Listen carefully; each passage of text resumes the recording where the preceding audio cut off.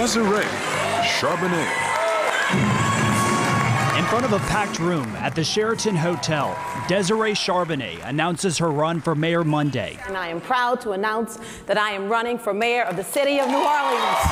There is crime, there's streets, and as I said, really meaningful economic development, and that's a saying that's used a lot, but putting that in place is a whole nother story. How will you do that? I am going to release my platform in the coming weeks. Speculation started when Charbonnet resigned from the bench last month. By law, she needed to do so in order to enter the mayor race. Charbonnet has made national headlines for her push to fight drug and prostitution in New Orleans. She has sent offenders to diversion programs instead of jail. We've got to get a handle on this crime.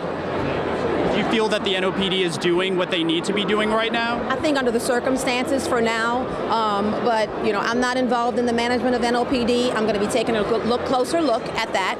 Charbonnet is up against Councilwoman LaToya Cantrell and former Judge Michael Bagneris. WDSU political analyst Ed Shervinack. What LaToya Cantrell brings is a much higher profile. She's been on city council, been very active in the neighborhoods, so she brings on a lot of hands-on experience. Michael Bagneris, he ran 4 years ago, so he knows how to run for mayor, but I guess what a lot of people ask is what has he done lately? The city faces lots of problems, so one of the questions is how are they going to deal with these issues? Issues that Charbonnet says she's ready to tackle. I have the experience, I have the criminal justice background, I'm prepared to do this, I have the energy, and I'm ready to go.